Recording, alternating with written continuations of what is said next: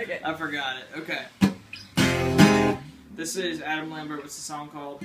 Shame. Shame. I'm just...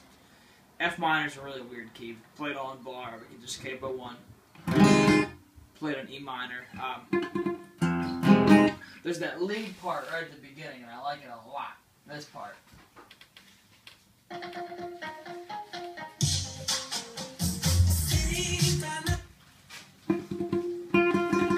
We're palm muting on the third, fourth, and fifth string. I'm going to start that lick with my ring finger.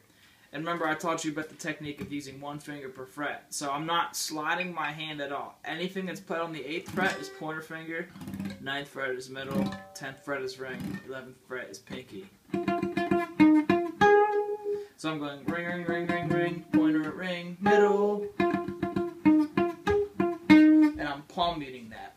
A good way to get a crisp sound out of your pick is to angle it just a little bit. But I have to like find that sweet spot. If my hand is slid even a little bit too far over to the left, it'll sound like this. Nothing. But if I move it too far over this way, it sounds like I'm just playing it. So we gotta find that sweet spot right there. I'm just barely touching it. That's the first half of it. And then down here. Or something like that. I'm not exactly sure.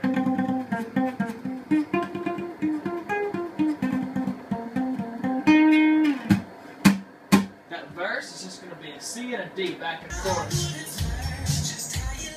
C, D, C, D.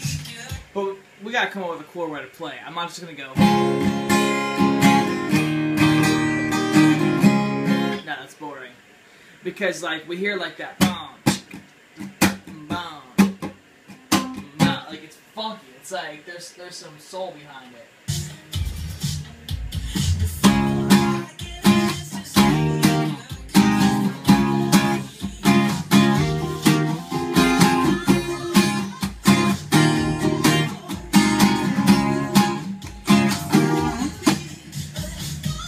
So I'm only playing those chords just a little bit. Like 2 hits. I'm voicing this one. It's that voicing I showed you that we played in that Queen song. Pointer finger on what would be a C, but it's actually a C sharp. 4th fret, ring finger on the 6th fret, 3rd string, just making a power chord, and then we have that pinky. The other two, excuse me, are muted. Because that's a bar chord, there's no open strings, I can just gently pull up. And I can slide it.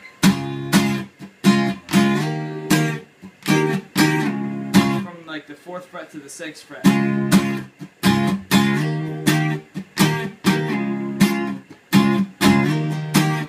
One chord I'm hitting before I, like as a transition back into that C.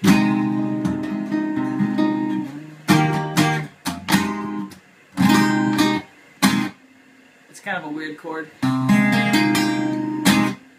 We can either play just these 3 or all 5 of them. It's a pretty chord, but I don't even know what chord that is. Honestly, I have no idea. It's going to be a pointer finger on the 2nd string, 3rd fret,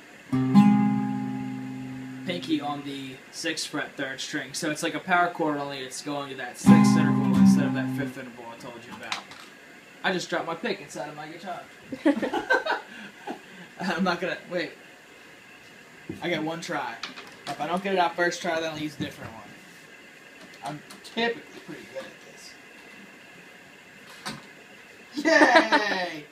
It took me 10 minutes to get mine out of mine. Yeah, yesterday. you get better at it. Yeah. So, pointer finger, 2nd fret, 2nd string. Middle finger, 6th fret. Sorry, it's 3rd fret. I'm saying relative to the capo. 3rd fret, 6th fret, Back to the pointer, although that can be muted if you want. Middle finger is on the 4th fret, and this is either barred with pointer or muted. So altogether, if we're using those voicings of chords and some mutes and rhythmic strums, a slide.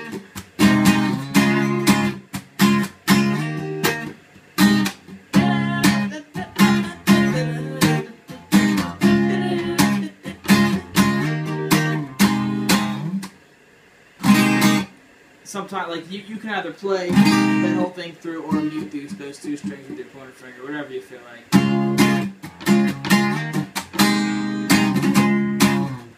If you want to fill those out, we can play a major 7th and a dominant 7th. Or you could just do simple power chords.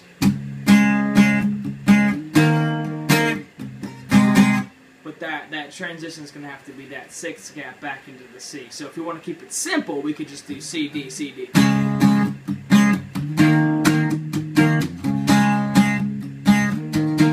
If you want to spice it up a little bit,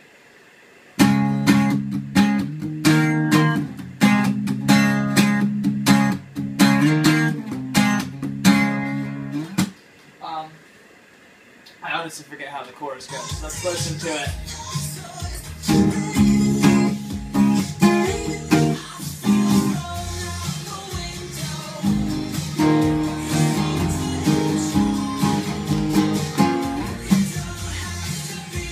Okay, chorus is really simple. It's got 2 lines. First line, E minor, C, you can use a cheat C, G, and a D. I wouldn't voice it traditionally. I would use either just a limited version of it or the City and Color D. So it's E minor, C, G, D. Second line is E minor, C, G, and then either an A minor or an A minor 7. So the chorus is